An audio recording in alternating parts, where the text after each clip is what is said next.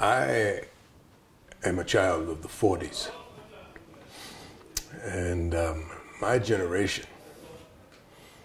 had three key role model figures that were extremely important in the way we were raised. They were used as encouragement for us as young black children to overcome certain prejudices or obstacles that were meant to be barriers. Those figures were Joe Louis, the Brown Bomber, Jackie Robinson, Run, Jackie, Run, and Jesse Owens. I play a character by the name of Harry E. Davis, who was an Ohio State legislator, as well as very involved in a relatively new organization called the NAACP, National Association for the Advancement of Colored People.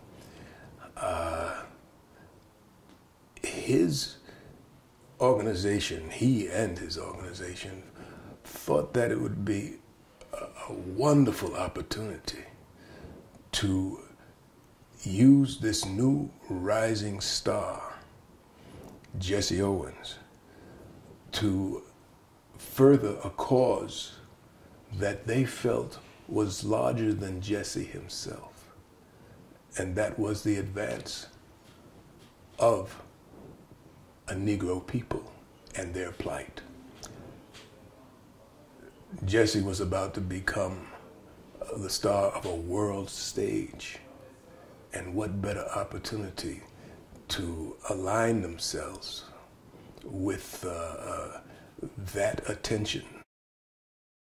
The question becomes, if Jesse chose not to go to the games, would that have the most impact on the world stage in bringing attention to the plight of the oppressed people around the world? It was a very risky undertaking for Jesse Owens, because on the other hand, you had, if he does go and if he loses, whew, well, everything is shot to hell, you know. And of course, if he wins, well then a different kind of attention would be brought to his choice. And that attention would be one that would be everlasting,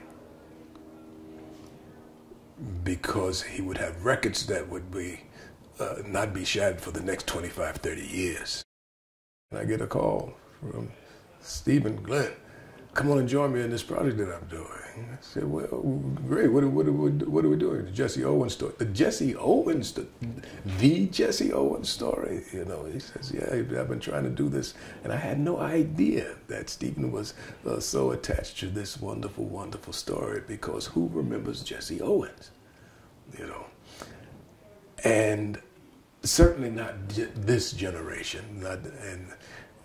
For Stephen to take that name and that historical moment and to bring it to life and reintroduce Jesse Owens to this generation is more than just about making a movie.